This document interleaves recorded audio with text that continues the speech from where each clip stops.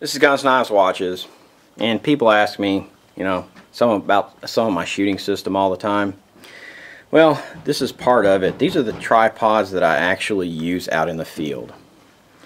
Now, if I'm going to be filming, of course I'll use a Manfrotto tripod, but if I'm going to be shooting, I use a PRS tripod. Now, this is Precision Rifle Solutions. What they do is they basically take silk tripods, and they come in 3 different lengths. You got your shorty right here, you've got a medium, and you've got a large. And then they manufacture these rest heads to go on it. And these are made out of machined aluminum. Of course, there's pad there, and then they make the covers in your color choice. Just depends on what you want. Of course, you can see we have 3 colors in front of you. And the silk tripods are actually known kind of in the industry as a very high quality, low cost option. They're most known for being light and durable. But that lightness comes into play. When I'm working out in the field, I hate to sit there and say this, I don't want to be carrying around a big heavy tripod. That's just the way it is. I've started using these things, and they have lived up to everything that everyone's ever said about them. Now, they come in 2 different flavors other than the tripods, just the rest. They have an SSP1, which is a more narrow rest for most rifles, and then they have an SSP2. To get the exact specifications, you're going to have to go on the website, take a look at it. For most of my shooting, I use the 1. For some of my precision rifles, I use the 2. It just depends, and you're going to have to kind of figure out what works for you. They use a basically ball and lock setup on the silk tripods. They have other setups, but this one is just very durable. It's very light, it's very small, it's very compact. These are the large are a 4-piece tripod. And what can I say? They just work. We've had a lot of these short ones right here that have been in service, and they've actually outlasted the Harris bipods. Now, I'm going to throw in a side note. If you're going to do a Harris bipod, get a pod lock for it. The pod lock is removable. You can put it back on, this, there, or the other. Change it from tripod to tripod, or bipod to bipod when you break them or when you change them. But it's a heck of a thing for tensioning the back of one. Of course, I've got a LaRue mount on here to go on a Picatinny rail, but that's just because I've been shooting that off an AR type platform. What else can I say about these things? The other type of tripod that I use, and both of them will do similar things, is a Manfrotto 190X PRO-B. Now, that's a 3-piece Manfrotto. It's not as small as the other one, and it's made out of aluminum, which means it's not going to be as light as the carbon fiber ones. It has a ball head on it that is very easy to operate. That's my more heavy tripod. That's when I need to do heavier things, like teach someone how to shoot a precision rifle. When I'm doing that, I'll use a hog saddle. This is not something I would recommend the average person to have. I have to actually show people sometimes how to shoot, and I feel much better when it's locked in here. The Marine Corps actually uses this same exact setup. This is the military version of that with an aluminum nut on the side of it, as opposed to the polymer one on the civilian one. But both the Manfrotto and the silk tripods will all go flat. What do I mean by flat? Which means they won't just kind of angle out. Oops. They won't just angle out like a normal tripod. They will actually go flat. Now, the Manfrotto has a system to where, you have to excuse me, my phone. The Manfrotto has a system to where your your tube right here, your extension tube will actually come up and go sideways.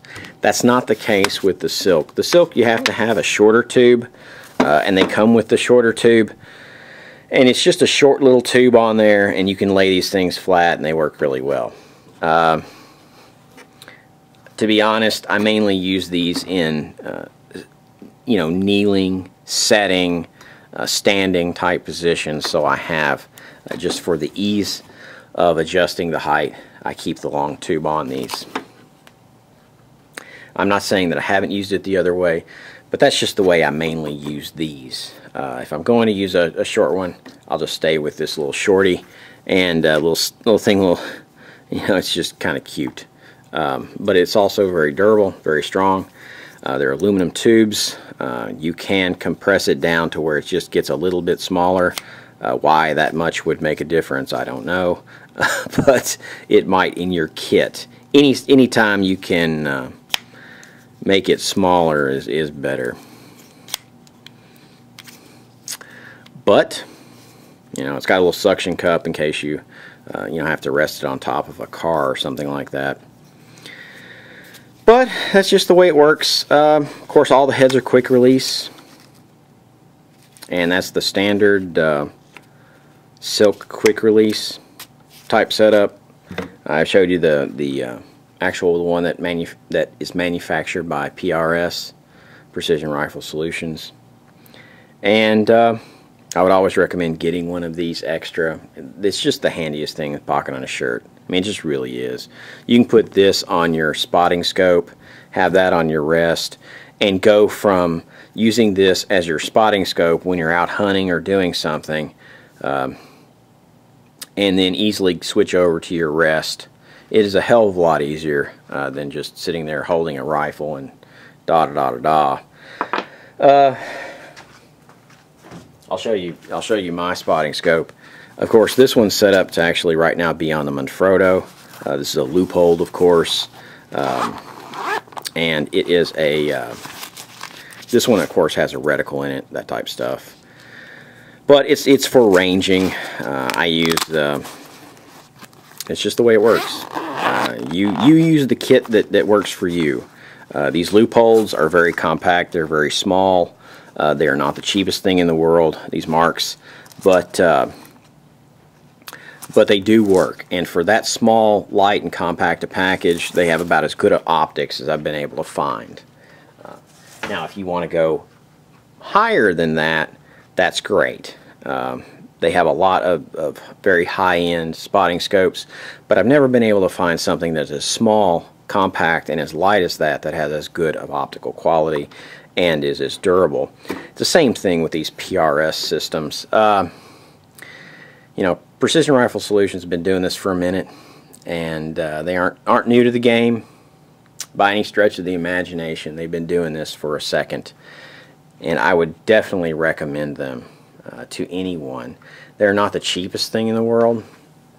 I think what you'll find out is if you just buy the heads, if you have your own tripod, the SSP2 is going to go, which these are the SSP2, the wider ones, they're going to go for $57 a piece, and the SSP1 is going to go for $48.95.